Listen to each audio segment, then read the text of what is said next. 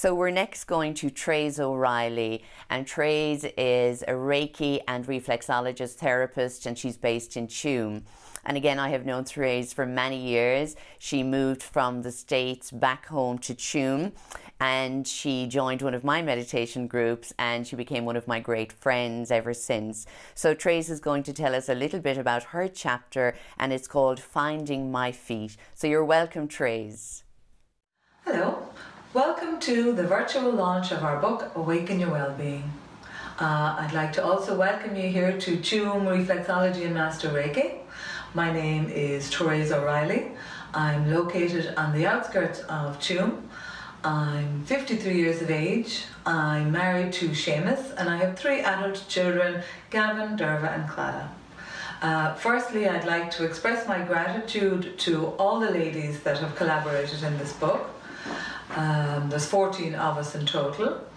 I'd like to express my gratitude to Sharon, who's put so much hard work into this, and also to her family, to John and to Matthew and to Scott, who are a great support for Sharon, as my family are a great support to me.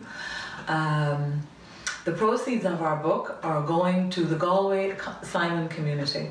Now, the Galway Simon Community is an integral part of our community. It is committed to preventing homelessness, to helping homelessness through a variety of different services. They have counselling, they have emergency housing. It's really important that each of you buy this book, because all of the proceeds of this book are going to the Galway Simon Community. Now, my chapter is called Finding Your Feet. And in my chapter, I talk about my life, good times, bad times. I talk about my postnatal depression after my 3rd child was born. I talk about times when I had a herniated disc and frozen shoulder, tremendous pain. And I do know that physical pain, long-term physical pain, can really, really affect your mental health and your emotional health. And anybody that is suffering from long-term physical pain needs to sort that out and get help immediately. I also talk about the death of my father. He died suddenly. I withdrew at that time. It propelled me into a deep, deep depression that I suffered for approximately 3 years until I eventually helped myself. And as my daughter said to me, "Mom, you never told us. We didn't know how hard you were suffering." So my main message to you, anybody listening or watching and here in my book, is you must help yourself. You must seek help. You must take action. Suffering in silence isn't helping anyone. It's not helping you. You deserve help. You deserve to live your best life.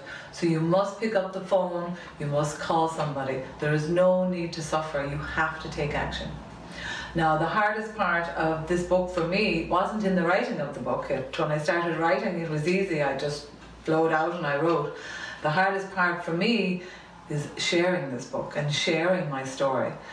The fear of judgment and probably the fear of judgment from people I know rather than strangers. But that is a fear that I've had to overcome, as I've had to overcome many things in my life. The other thing that I would say to you all is, do not take your health for granted. Not your physical health or your mental health or your emotional health. It is so important to take action and to help yourself. Nobody is coming on a white horse to come and save you. You must save yourself. You must get off that couch, turn off that TV, get up and go out and call somebody or tell somebody what is going on. There is a lot of help there, and when you do, there will be so many people to help you. You are valued, you are loved, your life is important, and you have a light to shine and you need to shine it. Don't let life pass you by and just let it pass you by and not shine your light and have regret. It's not worth it. Now, finally, I just want to again express my deep, deep gratitude to Sharon, to her family, to the other fabulous ladies in this book that have so courageously shared their story, to my lovely family that have always been there for me, and to the full production team, to the publisher, to the production team, and to everybody involved in this. So go buy this book to help Galway Simon Community. It'll make a great present. Go do it. Thank you so much for listening.